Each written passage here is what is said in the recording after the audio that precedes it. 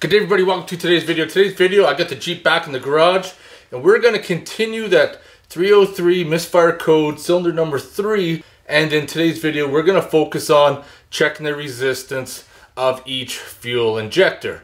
Now these are aftermarket injectors, so I don't have the exact value of them. So what I'm going to do on my whiteboard behind me, I'm going to write down injector 1 through 6 and we're going to mark down its values and we're going to compare them to the values that we get from cylinder number 3. Now, however, if you have a problematic injector that's not doing it all of the time, this test could very well happen that you could test that injector and it could turn out to be good, but then as soon as you start having the misfire code, would be a good time to test it then to see what the resistance is, because sometimes that coil can be good, but perhaps once it gets too warm, the coil could start to fail. Anyways, let's get started.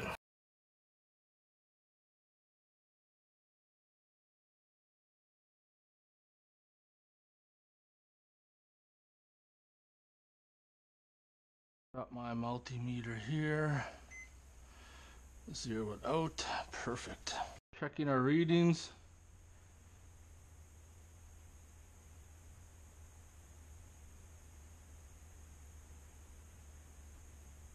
It's kind of all over the place here.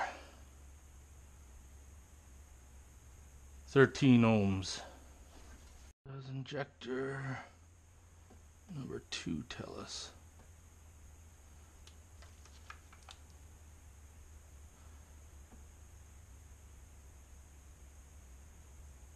$13 ohms as well.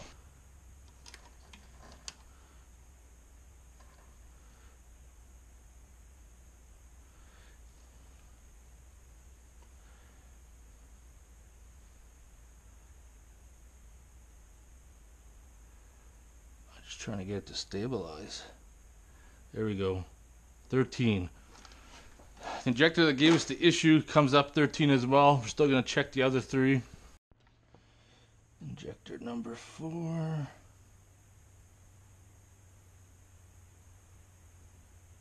Oops. Come on.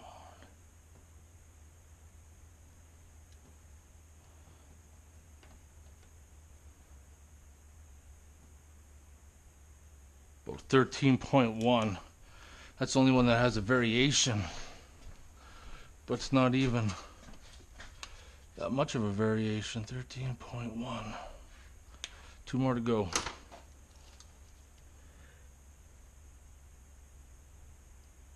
That one reads 12.8 for resistance. We got the last one. Just fish myself into here.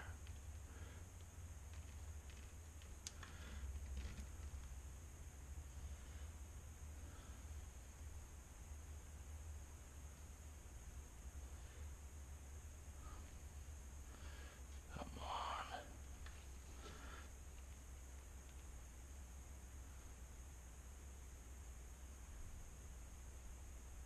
12.9. Well, there you have it. Our injector readings are pretty consistent all the way through. Not much variance at all. Now, however, let's say, since injector number 3 was the one that was giving us issues, if I had a value like, let's say, like 5, you know, something like that would be a dead giveaway that we got an issue there. Or even if it had like a resistance of like 50, something would tell me for sure then that something is bad. However, that does not mean, this test, like I said before, does not mean that that injector is bad. It just means at the present time when I tested the coil, it seemed to work.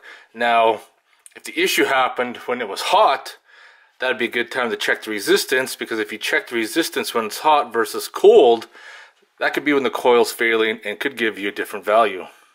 So that being said, I want to thank you guys for following me along in this video series. The next video series we're going to be actually testing the injectors. I got a tool, we're going to apply the fuel pressure. I already did a video on the fuel leak down test, but that'll be part of this next video, and we test the injectors and then physically actually pump fuel through them. Anyways, I'm going to get going. If you guys have any questions or comments, post them below, and I want to thank you guys for watching this video series on troubleshooting a misfire code.